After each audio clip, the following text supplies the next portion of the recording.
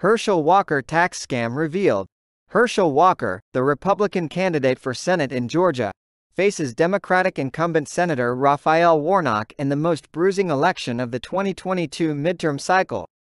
The two campaigns advanced to a head-to-head runoff election required by Georgia state election law since neither candidate earned 50% of the vote in the November 8 election. Walker's campaign has been rocked by multiple scandals. Two women accused Walker of financing their abortions, with the second accuser appearing on camera with Good Morning America while doing so. Walker, for his part, has denied the allegations.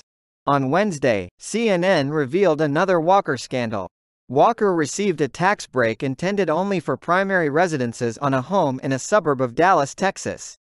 CNN revealed Walker saved $1,500 and likely broke tax rules in Georgia and Texas. Walker took the tax break in 2021 and 2022. Walker is registered to vote in Georgia. He left Texas in 2021 to run for Senate.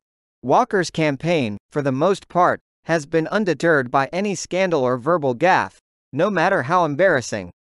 Former Presidents Donald Trump and Barack Obama have campaigned for their party's candidates.